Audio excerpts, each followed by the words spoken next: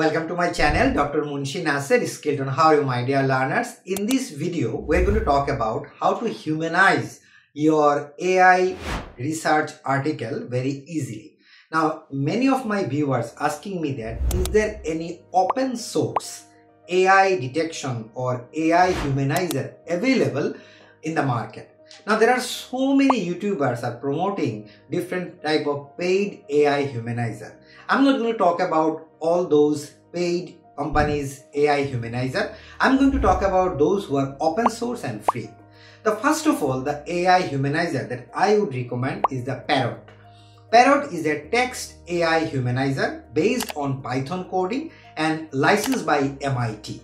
I will share the GitHub link where you can download very easily, and before you download you need to install the Python in order to use the AI humanizer by Parrot.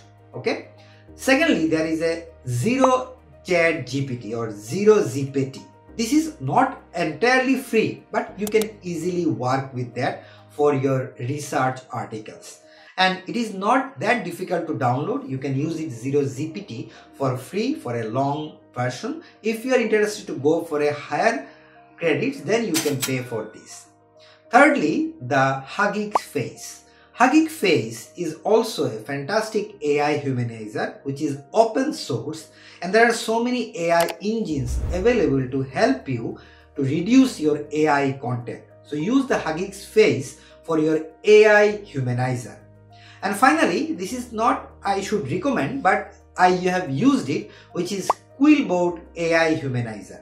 Although it is a costly AI humanizer, but among the other tools, I find Quillbot is a easier and more effective AI humanizer when you are reducing AI content from your research article. So these are the AI humanizer I would like to recommend. Parrot AI humanizer based on Python, licensed by MIT. Hugging Face, also AI humanizer. It can be used for free. Also, you can use the Quillbot AI humanizer, although it is a costly one, but I would recommend that you can use the free one. If you like it, you can pay it. And sometimes you can use ZeroGPT or ZeroGPT for your reduction, your AI content. So these are the 4 important AI humanizer that can be useful for reduce your AI content and plagiarism and make it more humanized in terms of content and tone in order to submit your article into a good journal. So I hope this video is useful for you. I will see you in the next tutorial. Bye bye.